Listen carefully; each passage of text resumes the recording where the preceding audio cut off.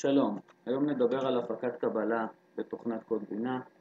למעשה הפקת קבלה אנחנו נבצע על ידי כניסה בסרגל הכלים העליון לשיווק, ניהול קופה, הפקת קבלה. בשדה הלכבוד אנחנו נבחר את הלקוח שלנו. אנחנו נראה בשדה היתרה את היתרה של הלקוח, כמו בכל המסמכים בקוד בינה. אם נלחץ על הכפתור בצד ימין, נוכל גם לראות ממה היתרה הזו בנויה. במידה והקבלה היא קבלה ידנית, זאת אומרת, הקבלה ניתנה מפנקס ללקוח ולא מתוך התוכנה ישירות, אנחנו נסמן קבלה ידנית ונגדיר את מספר הקבלה הידנית בשדה הקבלה. כמובן שגם את התאריך אנחנו נשנה למועד התקבול בפועל. כמו ששמתם לב, ברגע שאני מסמן קבלה ידנית, סטטוס המסמך הפך להיות העתק, כי המקור ניתן ללקוח במועד קבלת התקבול.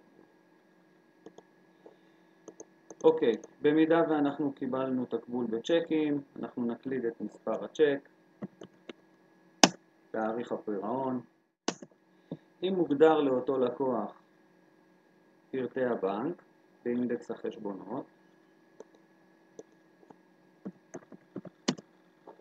כמו בדוגמה שלנו, אנו יכולים ללחוץ על מקש F8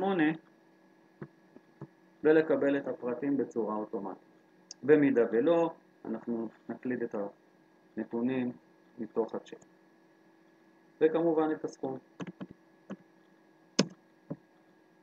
במידה ויש לנו כמה צ'קים, לחיצה על מקש F3 תקפיץ לנו באופן אוטומטי את מספר הצ'ק ב1 ואת תאריך הפירעון בחודש.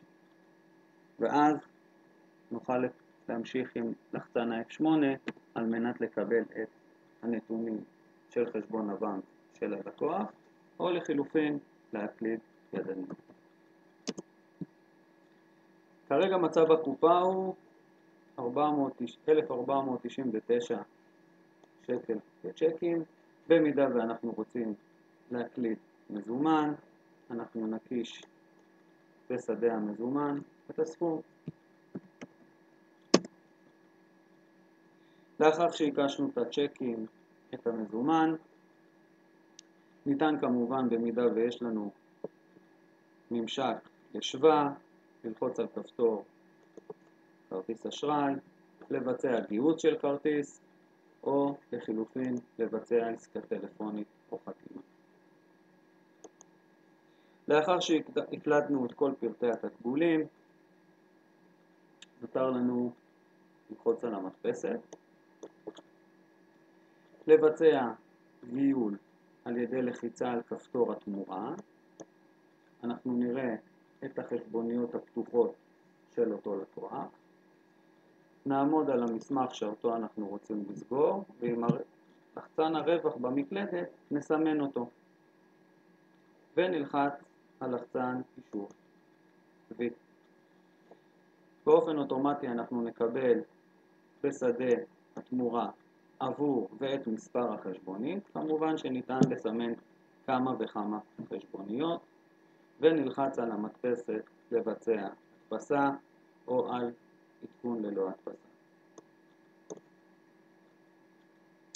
במידה ואנחנו מקבלים העברה בנקאית מלקוח, נקיש את הלקוח, נלחץ על כפתור העברה בנקאית, נקליד את תאריך העברה, את פרטי הבנק שלנו. במידה ויש לנו מספר אסמכתה, במסמך נקיש את מספר האסמכתה ואת הסכום בשקלים.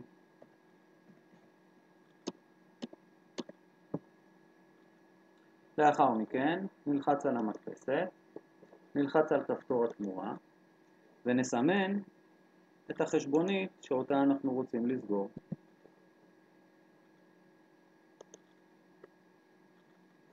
ושוב ניתן להדפיס או ניתן לשמור ללא הדפסה. במידה וקיבלנו תקבול במטח, אנו נבחר את הלקוח,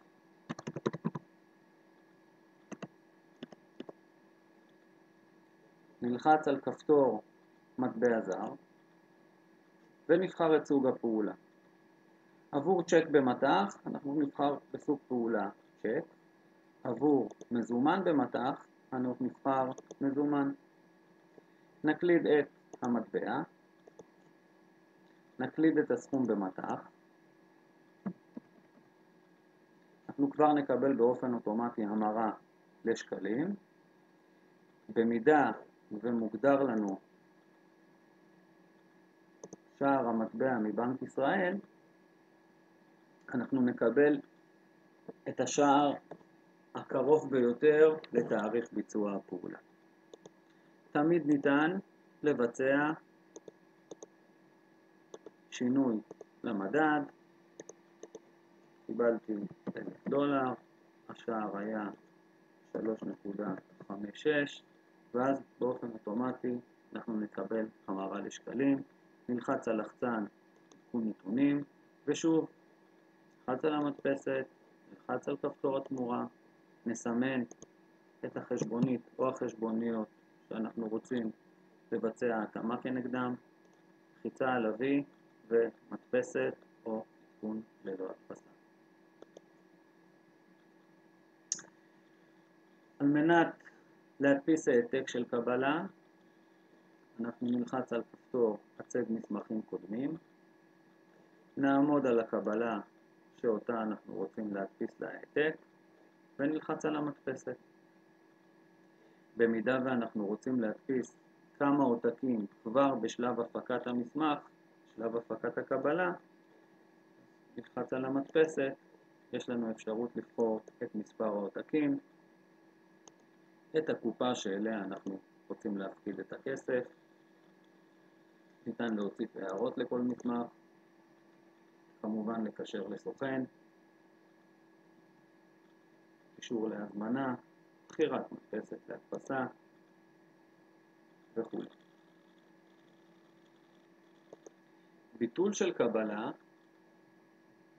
גם כאן נלחץ על הצג מסמכים קודמים, נעמוד על הקבלה שאותה אנו רוצים לבטל ונלחץ על כפתור זיכוי קבלה.